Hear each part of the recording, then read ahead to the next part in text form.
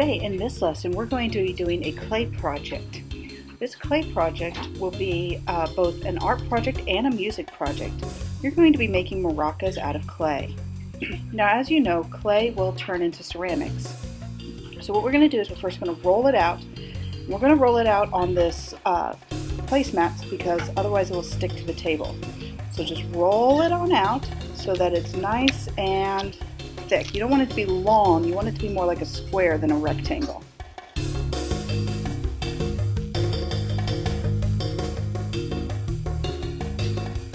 Now the thinner you roll out your clay, the higher pitch the percussion is going to be.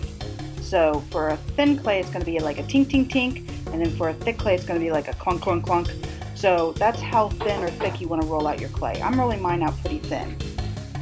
The only thing is that you don't want it to be so thin that you can't add your texture, because we're also going to be adding texture to this. So we're going to get out our texture plates, and I've sprayed these texture plates with just a little bit of non-cooking spray so that it won't stick to the clay too much.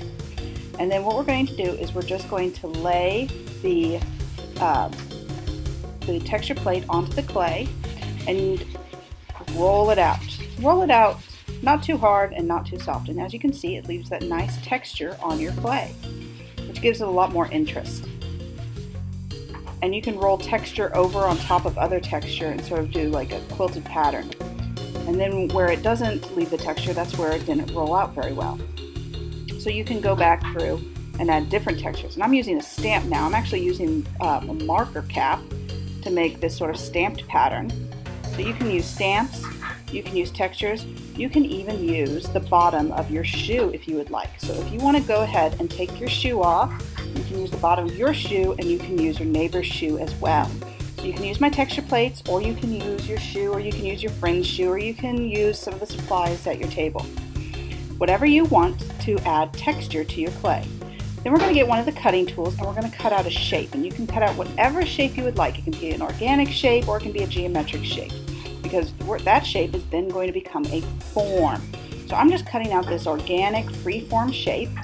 And I'm going to take this extra clay and I'm going to roll it up into little tiny, just little tiny marbles. The smaller the marble, the higher the pitch. So the small marbles, if you have a lot of small marbles, it will make like a tink, tink, tink, tink, tink. And if you have a big marble, it's going to make like a clunk, clunk, clunk, clunk, clunk. So depending on what kind of pitch you want, is depending on what marble size you're going to use. So I'm going to use different marble sizes and shapes.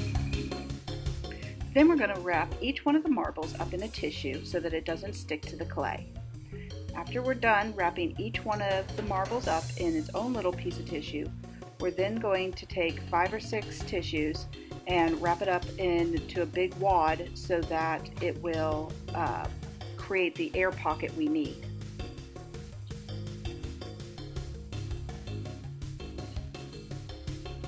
Now it's time to start gluing it all together. So we get a fork and we're going to slip and score it. So we first, with our fork, make little marks all around the edge, and then we're going to add glue, clay glue, which is called slip, and it's just water and clay.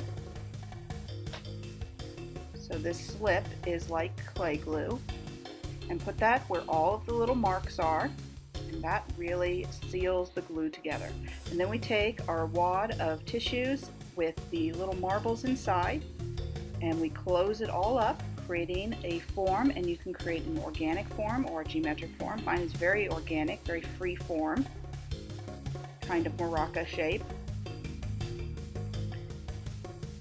You could create more like a cylinder or more like a pyramid, but I'm just going to create this very organic looking shape.